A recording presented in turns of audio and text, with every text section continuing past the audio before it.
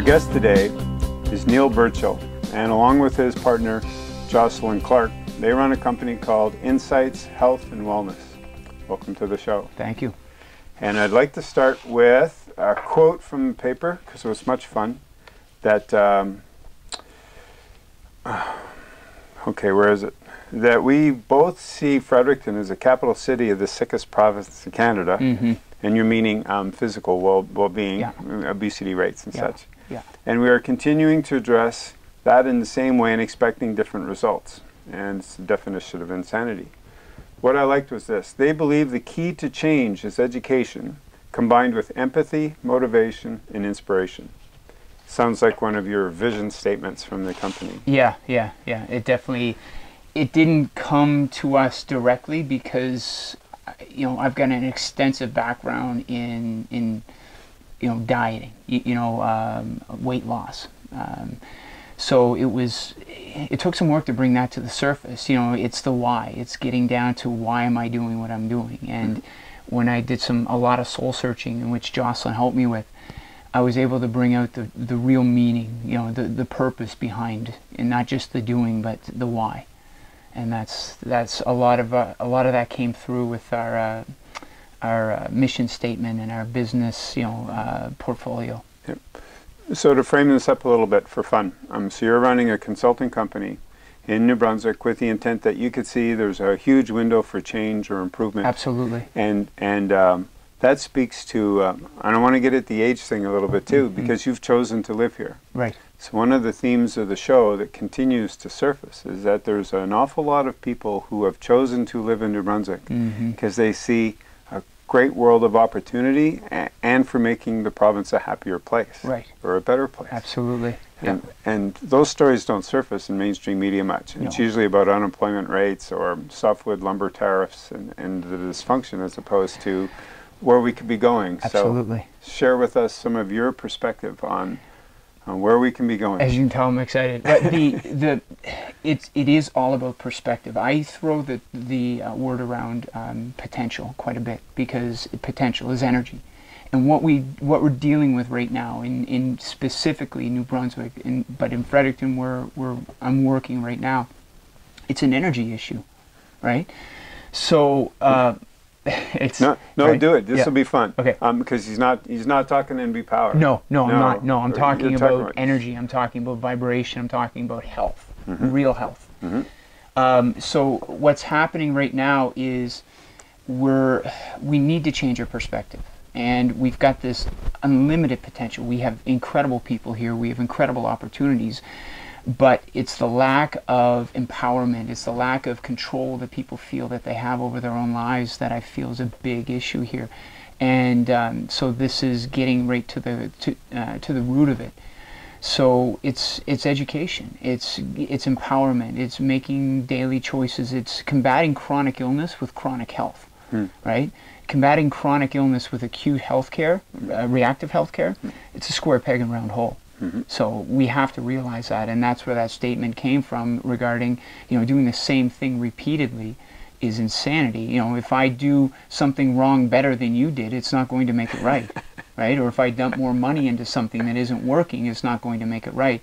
And we as New Brunswickers need to step back and stop looking for change from the top down, but really empower the individuals. So this is the attitude that Jocelyn and I have going into this. In a previous interview a year ago with John McGarry, who was then the CEO of Horizon Health, he, from his perspective, said almost the same thing. When I asked him about, well, we could reduce healthcare costs if we simply had healthier people. Right. And he just started to smile, because in the frame he has to work in, he's it would sound almost rude for the CEO of Horizon Health to simply say, come on, people, like if you got yourselves in shape, that would be one way of reducing healthcare costs. Here you are saying almost the same thing from your perspective. Right.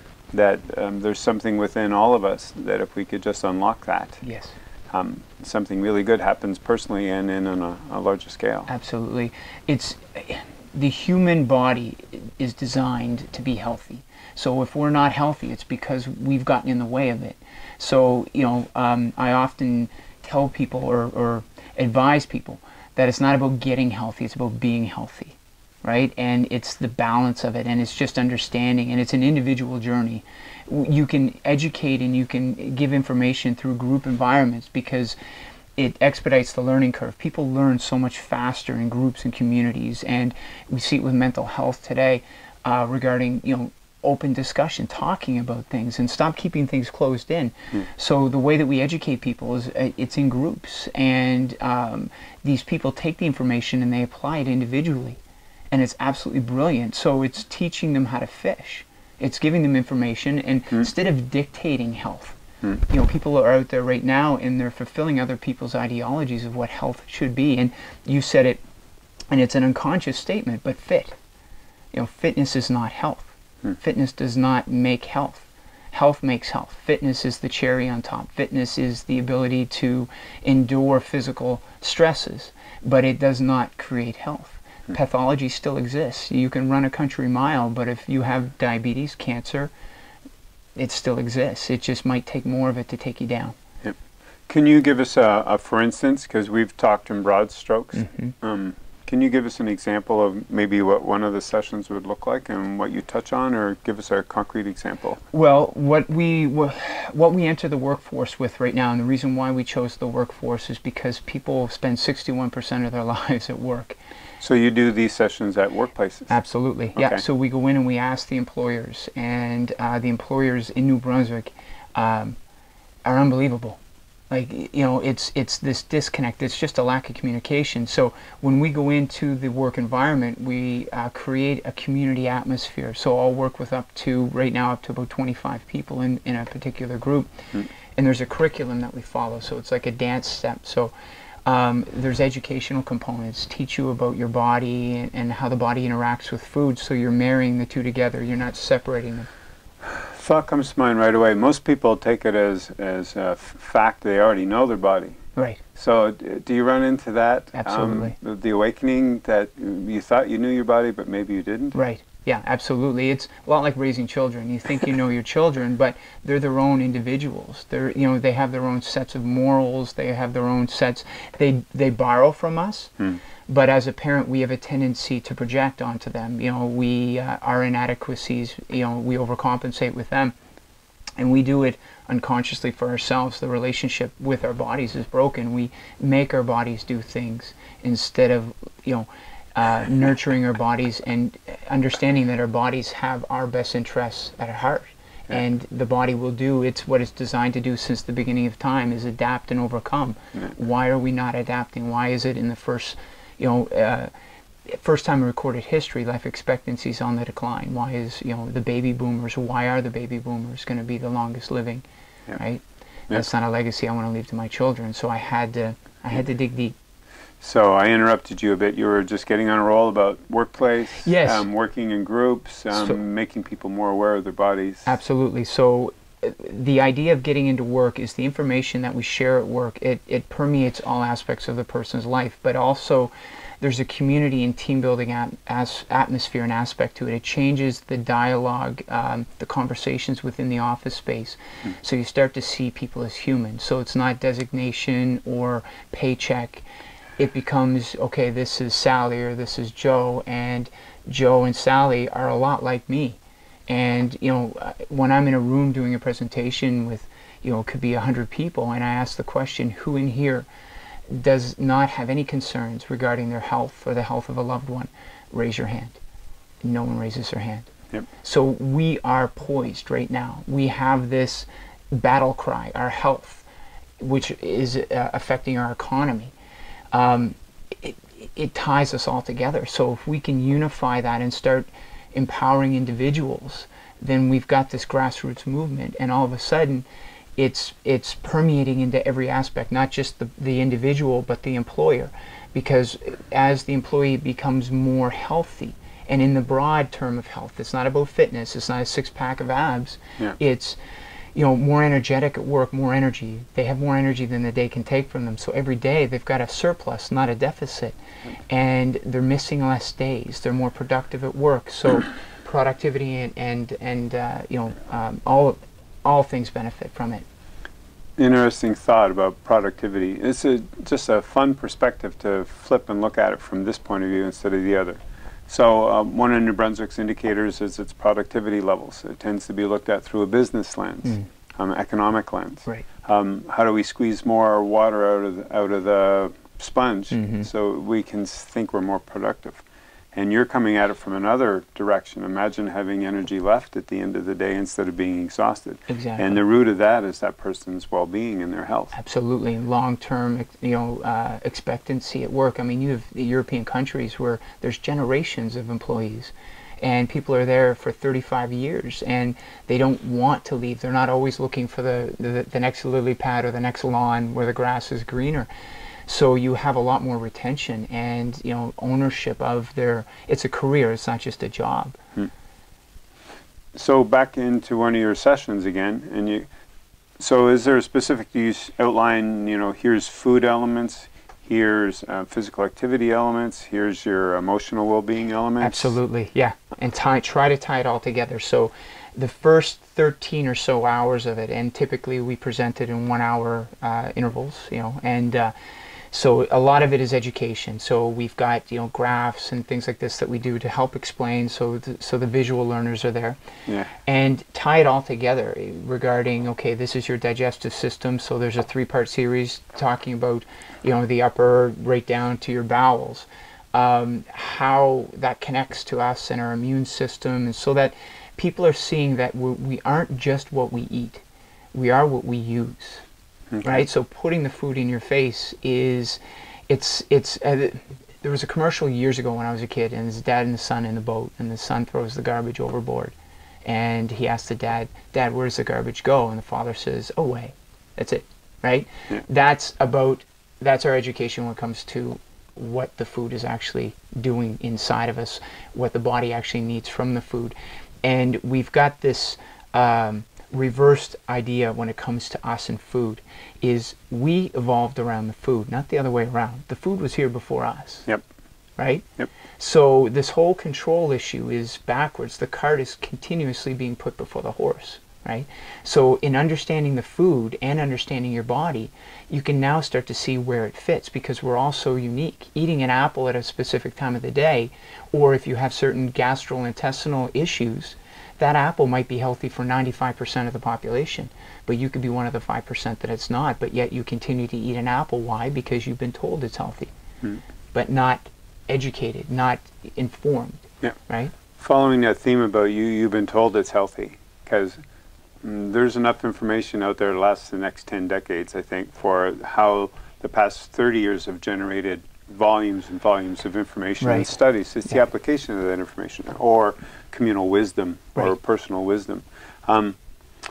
So when it gets into being told that this is good for you, that gets into a little bit of the Canada Food Guide. Absolutely. Exercise. Yeah. And then when you do a bit of homework on the Canada Food Guide, you find out the impact of lobby groups, making sure that their food group is somewhere in that network, because it represents a certain revenue stream for them, and as far removed from a person's well-being. Absolutely. So do you find you're not working in a vacuum, but do you find you're not working in an environment that's sort of already enriched for you, like you're swimming upstream a lot, trying to get people to undo? Without a doubt, yeah, absolutely. Like, I in my head, I use the analogy of changing direction in a vehicle when you're going at a very high rate of speed. You need to slow down, and sometimes you need to stop. So a lot of the energy goes into getting people to unlearn. In order to get people to find out that the world is round, you first need to plant that seed of doubt that it may not be flat. And it's not my job to tell them it's round. It's for them to go out and explore for themselves, because that's their individual journey. So my job, believe it or not, is to unlearn and create doubt, and to get people to ask better questions, and not to give answers, because people continuously come to me and they say, Neil, what do I need to eat? Just do a diet, a meal plan, and that's a huge disservice. And over the last 30 years, this hasn't worked. Yep. So it's time to approach this from another angle. So if we played with that a little bit, but I don't want to put you on the spot if it's because your answers won't be linear. Right. You've already mapped that out. It's not if this, then that. Right. Right. Not with human beings. I'm thinking, how do we give an example of what you've just described as I'm getting people to unlearn, Right. or slowing down, or you got to come to a bit of a stop, and all that energy it takes to come to stop, because Exactly. it takes an awful lot of energy to break. Yeah. Yes. And then to turn it around. So do you have a for instance, of a nameless person where they had gotten this far, they thought this was right, this was true, this was accurate, and then it stops. Oh. And it's like, oh goodness, it's actually this way, not that way? I'd say close to 98% of the people that I come in contact with have these preconceived ideologies based on information that was, fed to them regarding, protein usage, carbohydrate, So do it for instance. Well, there was a person that I worked with who was a very fit individual, and because of the the acute nature of their fitness, they used it to manage their weight, and they thought in terms of macros, proteins, fats, and carbohydrates, the big picture. And they were missing the tiny little details, the screws, the bolts, the things that keep us together, the stuff that matters once we're developed. As we become adults, the big nutrients, we're not building a house anymore. The house is built. Now it's about maintaining the house. Okay. So the lumber and the machinery and everything isn't needed anymore. It's about having a well-equipped toolbox. So that would be what you just said, the proteins, the fats and carbohydrates, the big So at a nutrients. certain point you don't need the big tools or the big lumber. Not the focus on it. Okay. The focus needs to be on the micro, the vitamins and minerals, the living aspect, the energy within the food, not the fuel. Okay, so this person Was weighing and measuring and having all of their meals prepped and set up for the week, and it was causing a lot of discourse in their family because she would be invited to a place, for social engagement, and she would bring her own food, and that type of behavior, like uber hypervigilant. hypervigilant, exactly. So eventually what happens is the body feels strangled, and cortisol levels, adrenaline, all this stuff. It envisions starvation. Since the dawn of humanity, starvation has been the #1 cause of mortality, right? And the body knows it on a genetic, biochemical level.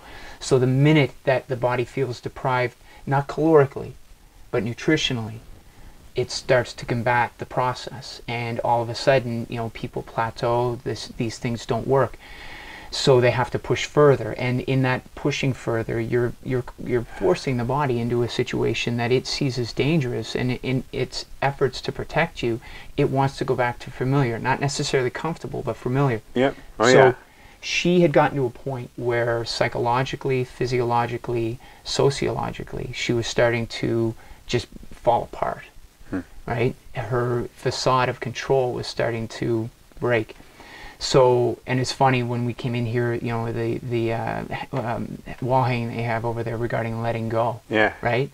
And what entailed there was just convincing this healthy young lady that she needed to let go and listen to her body and let the body guide. Right? Give the body what it needs. And the more that we can quiet our surroundings and stop looking to control, then all of a sudden we get more intuitive when it comes to our food. And the father of medicine, Hippocrates, said that disease can't exist where there's health. Right? Disease only exists in the absence of health. So with some work, I convinced her to do it for health, not for fitness. Right? To let go and get to know her food, get to know her body, and eat for health. And all of a sudden, the stress levels dropped, her body fat percentages dropped. She enjoyed exercising because she wanted to, not because she felt the need to. And she had more energy for her family.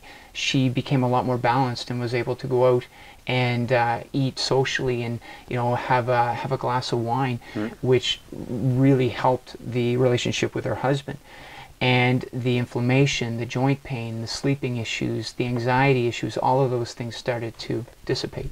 And the difference was more than just a perception. So in a concrete world, or in her scheduling of her food world, you helped her focus more on plants. Okay. Yeah, plants. Right? We, again, have this misnomer that we are hunter-gatherers. We're gatherer-hunters. Right? And that's the big aspect of it. So it's not, I live in a very gray world. not black and white. Okay. The reason I say that is because you will see me at a Royals game eating a hot dog. Yeah. And people have approached me, you shouldn't be eating a hot dog, it's unhealthy. And really, but it tastes good. It tastes good. And, you know, I'm there with my son, and it might be one of 3 games that I see that entire season. Yeah. So believe it or not, the hot dog could be the healthiest thing I'm putting in my body because of the psychological impact, Yep. right?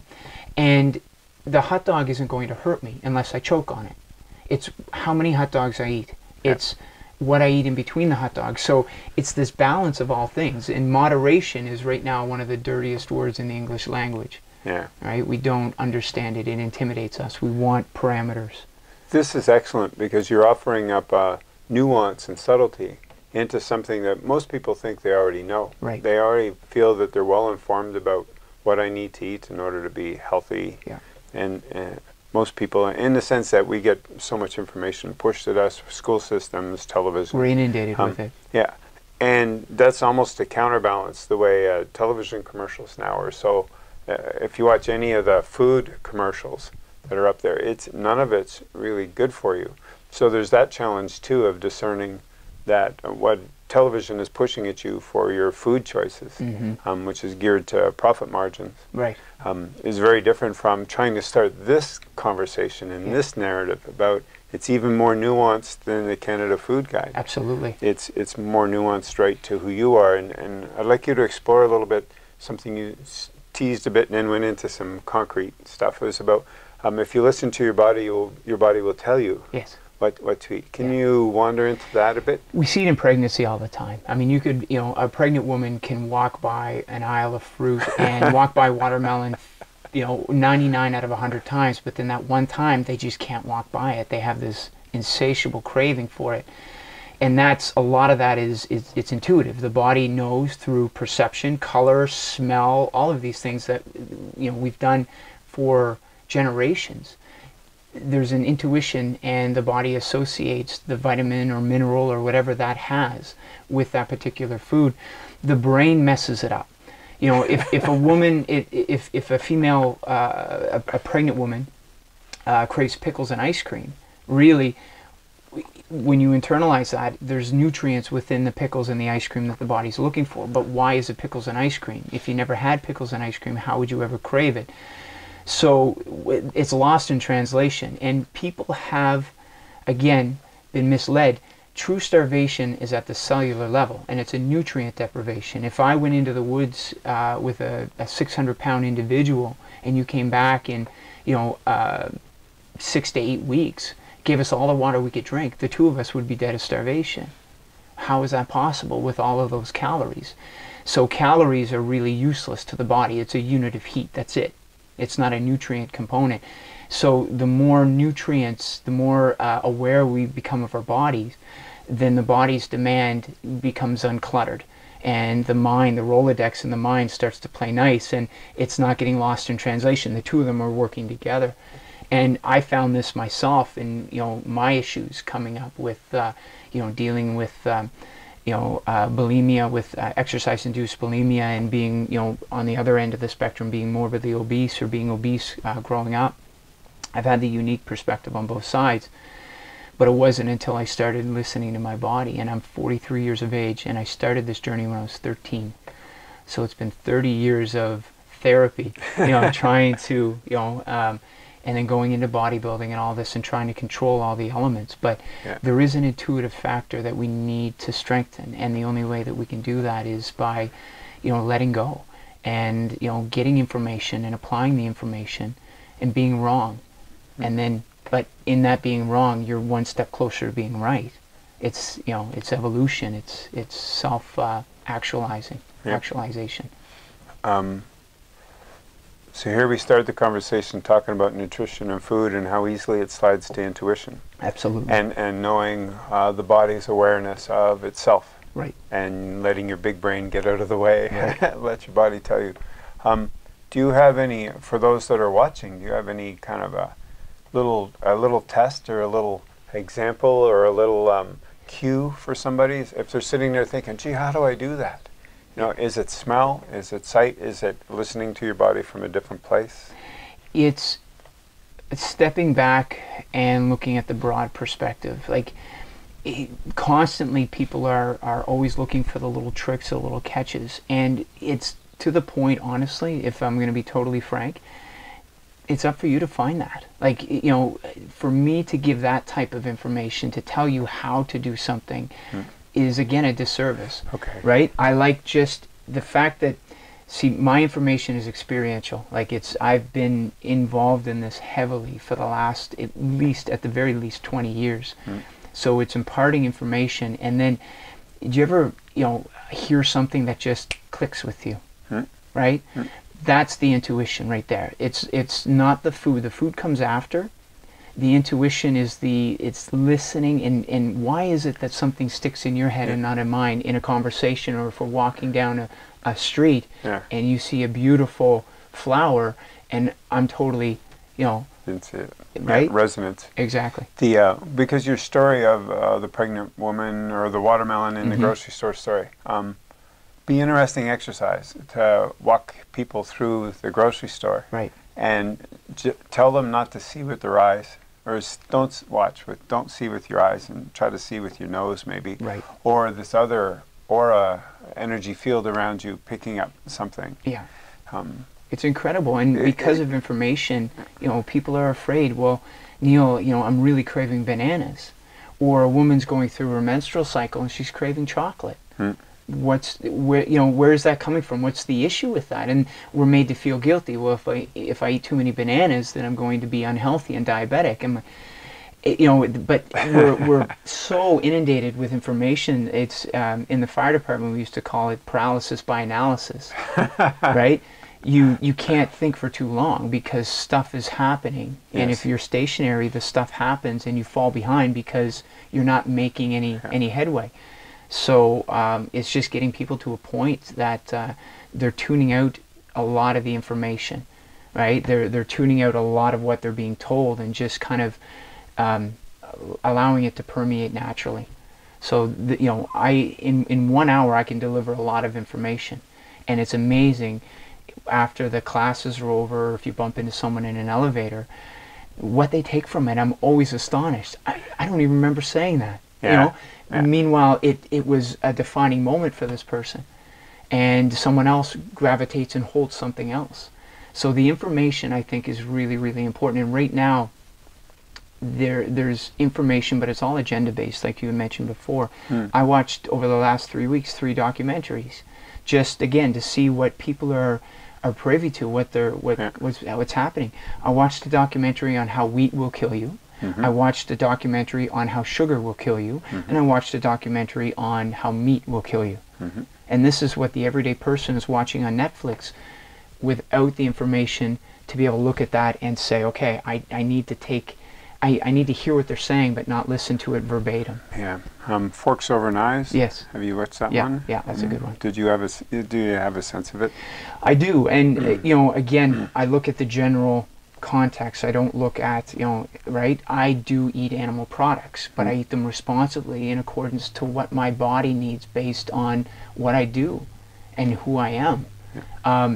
So that, you know, there's a lot of information that we can take from all of these documentaries and, you know, everything that everybody's saying, but we have to step back with that information and determine whether or not it's pertinent for you. And the only way that you can do that is by experiencing and putting in practice that information. I went vegetarian or vegan for almost 2 years, and it was good at first, but it wasn't allowing me to do the things that I really enjoy doing. I love working out, I love lifting weights, and I found that it affected me in that regard, but it cleared up a lot of other things. So how can I tailor it, this hybridized version that fits me specifically? And what happens is when someone has these epiphanies, all of a sudden they become a zealot. You know, you need to do this. Gluten is killing everybody. You need to get gluten out of your diet. And really, that's not the issue. When you, in my opinion, when you look at all of the research that's done with wheat and animal product and sugar-based things, and then you look at the communities, countries, cultures that are incredibly healthy, and they smoke and they drink, and right, And they live, very long life expectancies, virtually free of chronic illness and disease. 7 out of 10 people right now that are hospitalized in New Brunswick are there for things that they can prevent. Yes. Right? And so they don't know the micro and macronutrients of their foods. Right? They just know that this food is good for them. It's local. It's unprocessed. That, in my belief, is the key. The less labeling that you can get on your food, the better that food is for you, and the body will sort it out. If you were to put a salad in front of yourself and myself, exact same salad, and we ate that salad, you would absorb something different than I would absorb. If you put a loaf of bread in front of you and a loaf of bread in front of me, we both absorb the same thing. And those nutrients can be stored for later. Whereas when you're getting into more water-soluble nutrients, the body uses what it needs at that particular moment and gets rid of the rest. Right? So it knows. You're being intuitive without actually having to weigh and measure and do all of that, incredibly complex things that we have to all of a sudden add into our incredibly complex, overburdened lives. When you go through a grocery store, right? What's it like? Because when I did the food thing earlier about walking past the watermelon, following your riff about that, sometimes when you watch animals in the wild, so documentaries about animals in the wild, they know what they want to eat, right, and they know where to go find it. So the forest or the jungle is their grocery store, right, and they know what their body wants, and they go find it and they eat it, and they have a degree of health. Exactly. So through that, we human animals go to grocery stores that are packed with products that are mainly processed and a ton of promotion coming at you. So when you walk in there's a whap of energy the second you walk in. Yeah. Well, oh, got to break. Never mind that it's summertime now and it's usually really cold in there, so you need your sweater when you come in the store. Yeah. It's a whole other story. So what's it like for you when you go in a grocery store? For me, it's fun. It's relaxing because I know what I want. It's very much, and it sounds ridiculous to say it, but it's so brutally honest. If you and I lived in a village and we were tasked with providing the village with the food for this particular week, and we had no idea what we were doing, and we went out and we grabbed the berries that looked the best and the mushrooms that were closest to the village because we were lazy and it was convenient, and brought back this big basket of all kinds of different things that we foraged from the forest, and we poisoned the entire village because we don't know what we're doing.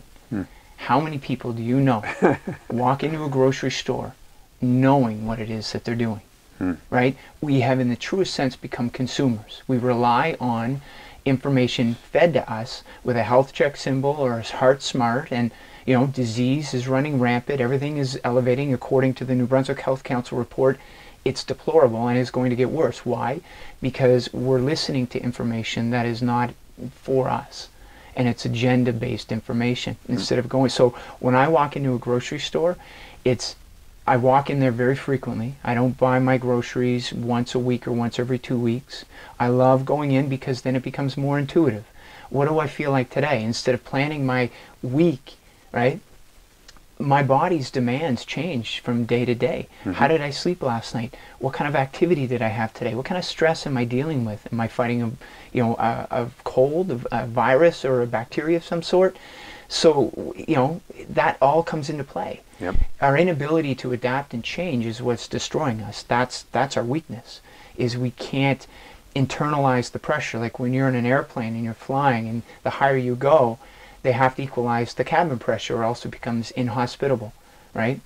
We've lost the ability to equalize our internal pressure. So we look at life as crushing us. There's too much going on. And we externalize that stress instead of internalizing the stress and saying, you know what?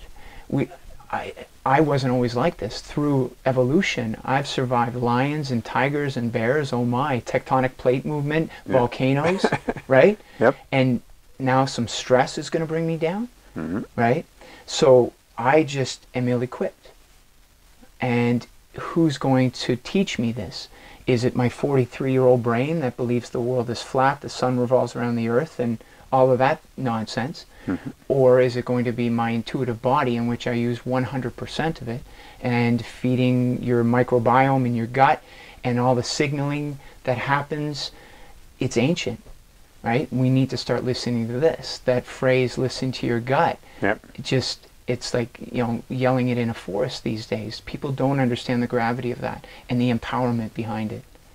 Esquire magazine about 10 or 15 years ago did a feature, like they'll do from time to time. They'll hire 4 or 5 writers, give them budget, let them go research for 3 or 4 months, Right. put together a special issue. Mm-hmm. This one was all about your body, and somewhere in the back it's photocopied, and there was a whole section on the gut Mm-hmm. as the emotional center Right. of the human. Do you want to go explore the gut, because that's something that doesn't get talked about much? Absolutely. And so when we say listen to your gut, there's an awful lot to that phrase that needs to be teased out. Yeah, it's a huge part of who we are. You're on a cellular level, like just looking at the body itself. The epithelial layer, the layer that comprises the gut, that football field length of small and large intestine, it can cover your body 3 times. There's that much cellular activity going on in it. There's more neurons active in your gut than there is in the brain. Everything is alive, it's moving. And it is the gatekeeper. It allows the nutrients from the food to get into your bloodstream and then eventually get to the cells. So if that massive organ becomes inflamed or unhappy or unhealthy, then that sends the entire system in disarray. Right? Now you have what's called your microbiome, okay, your bacteria and microbes that live in your gut. They're given to you through the birth canal. So when they do C-sections now, they swab the baby with the mucus from the cervix to elicit this immune response and regulate the immune system and the overall health and development of the baby. But that is one of the most ancient parts of us. That microbiome from the mother was given to the mother from her mother, and so on and so on and so on and so on. So that is intuition. It's generations, it's millennia of information that's stored in our gut, right? But people don't think of it, right? What are you putting in your gut? And the biggest aspect to this, Dennis, is fruit, okay? We should be focusing on fiber, and specifically insoluble fiber. Okay, soluble fiber goes through your gut and cleans out your bowels and pulls a lot of the toxic chemicals out, so you're at a lower risk of colorectal cancer, prostate cancers, and certain hormonal-based cancers. But the fiber that you get in fruit and vegetables, the insoluble fiber, gets into the gut and converts into a short-chain fatty acid that actually feeds your healthy bacteria and allows the healthy bacteria, your natural flora, to procreate. Right? So antibiotics, stress, environmental factors, they end up killing the bacteria inside your gut and then causes inflammation, and then eventually the walls of the gut start to break down, and these little villi, these tentacles that absorb all the nutrients, start to break down as well, and you create gaps within them, and the nutrients, or not the nutrients, I'm sorry, but the food particles start to penetrate and get into the bloodstream, and then the immune system has to come in and attack those things. It's a train wreck right now, how disconnected we've become with our food and our guts. So in eating more fruits and vegetables, what's happening is you're feeding your natural gut bacteria balance and yours. So taking, bifidus, lactobacillus, acidophilus, all these other bacterias, we're taking foreign bacterias, which is better than not having any, but it's still not yours. Right? And it creates a dependency, and right, we're outsourcing again our health, when really the body knows and can do anything to get healthy again if we're able to give it the tools necessary.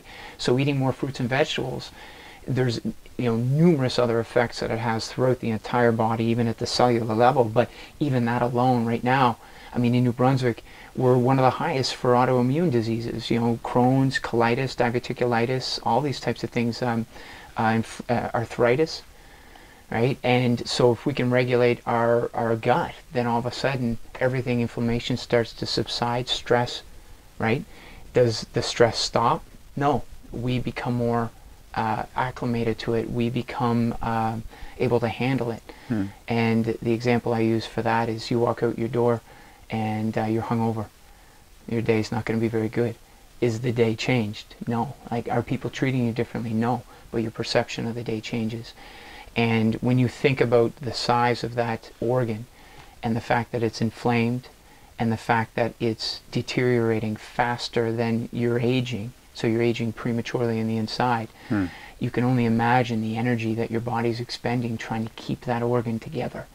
Energy that you could be using for your career, your passion, your children, your family, your spouse. Right? Fascinating. That was a wonderful journey into the gut.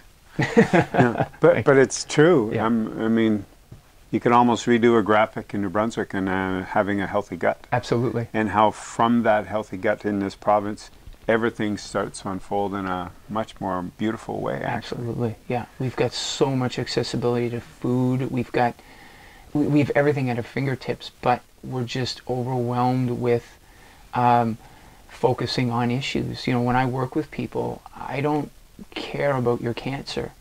I care about you. I want to feed you. And like Hippocrates said, and scientifically, two objects cannot occupy the same space. Yeah. Why is it, and this is an issue with me, it doesn't make sense.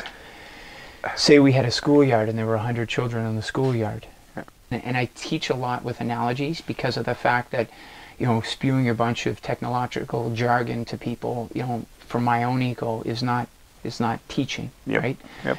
So it's finding things that people can relate to and using those, metaphors and analogies to help people understand the situation. So you have a schoolyard full of 100 people, 100 children. You've got one bully. By focusing on that one bully, what you're doing is you're allowing the bully to run the schoolyard. The kids walk around the bully, they don't talk to the bully, the bully, and the bully becomes bigger and stronger. And we see this in a lot in our lives and in our health and human physiology. So by empowering, and they used to do this in the military, they'd have forces sneak behind enemy lines and teach the farmers and the townspeople how to fight. So not only were they getting, were the forces that were trying to overtake, they get attacked from the front, but they'd also get taken from behind as well. So what I like to do and what I can understand is how a cancer cell is allowed to mutate, okay, which it does. A mutated cell gets to a point of angiogenesis where the capillaries form and it starts feeding itself, and then we feed it and it's fed through sugar, right? Sugar feeds these cells and these cells become bigger and badder and stronger, and then they metastasize. How can one cell dominate a system of trillions, right? It bothers me. And why is it that people aren't looking at health in the same context as disease? If you're diagnosed with something, you go back a year later, that diagnosis is either better or worse. It's never the same. So it's all progressive. Health is no different than disease. It's the opposite side of the coin. Your health is continual. Your health is progressive. So by teaching people how to take care of their other trillion healthy cells, all of a sudden the bully loses their inertia, their leverage, right? So I really think that we're looking at this from the wrong angle, and that's acute healthcare. That's what they're designed to do. Your chart, you've got a list of everything, your ailments, the medications you're on, all this stuff, which I think is absolutely brilliant for acute circumstances, but not for chronic issues. And by empowering people and getting them to make good daily choices, 365 days a year, not perfect, but better, all of a sudden their health becomes progressive. And myself, this is a 30-year experience for me. I feel better at 43 than I did at 33, than I did at 23, than I did at 13. There's cultures out there, Dennis, where their blood pressure, a 68-year-old man has a lower blood pressure than an 18-year-old boy. Because the body, how it adapts, it should become more efficient, not less efficient. So obviously something's going wrong, right? We're not becoming stronger. We're born with an A+.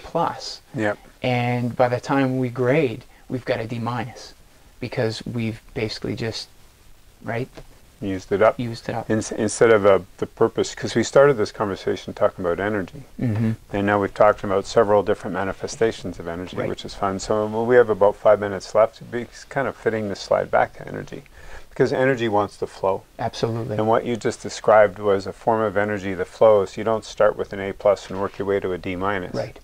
You actually, what would the analogy be? You actually start with an A+ and you want to stay at an A+? You want to stay, or you start with an A and you end up with an A+.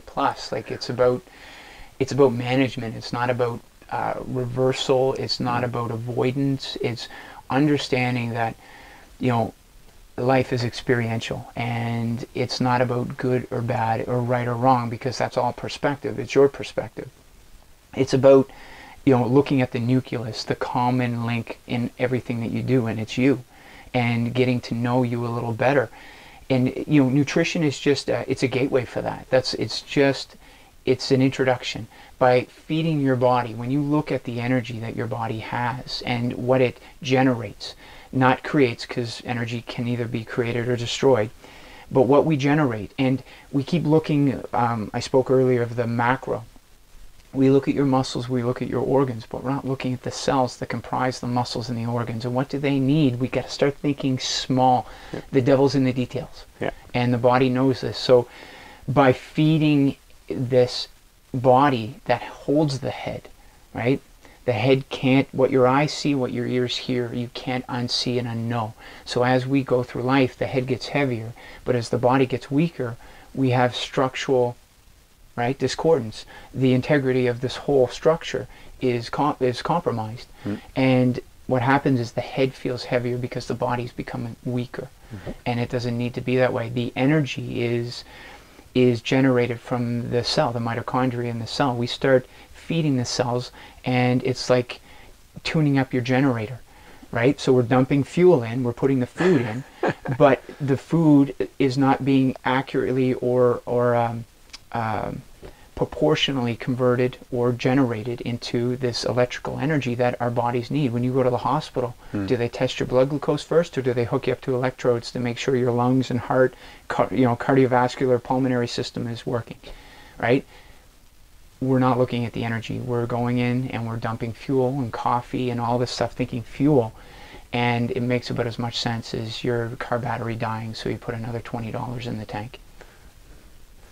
When going through the grocery store, has it ever crossed your mind that it would be nice if on all that labeling, which can be too much information in itself, as a whole literacy skill set, Yes. read labels now on food, that they would have a measure in there of energy units? And like raw energy units as opposed to processed energy units? There's been talk of that, but honestly, I think the magic is in the ingredients list. If people can just look at the list of ingredients and take a look at it, right? Michael Pollan said it best. If my grandmother doesn't recognize it, I don't eat it, right? I don't buy my food at a gas station. If people just dumbed it down a little bit, it's not as scientific as, not to live optimally, because there are many cultures still out there that have not had the Western influence, and they're healthier. We bring disease and depravity. That's our shtick. Yep. And it's absolutely ridiculous. We need to lighten things up a little bit. We need to declutter. We need to simplify and be more intuitive and just eat and get to love our food again and get to eat what it is that we have available to us. You mentioned about the animal in the wild. We're consumers. We have more variety. It's overwhelming, right? So, when you go to these cultural places, these different countries, Chinese people eat Chinese food, right? What do Canadians eat? Bacon and maple syrup. Like we because we're so eclectic, because we've got so much ethnic diversity, and we have so much economy based around, food coming into our environment, and them selling their product and making us see the importance of their product, so we purchase their product. We've lost the fact that we are creatures of our environment. If we ate more New Brunswick food, you'd find that the chronic illness and disease rate would go down, right? Yeah. And that's this whole movement. People often ask, organic, organic, is that the way to do it, or all these other selling points that are coming out? And I constantly look them straight in the eyes and say, local. Local. That's we need.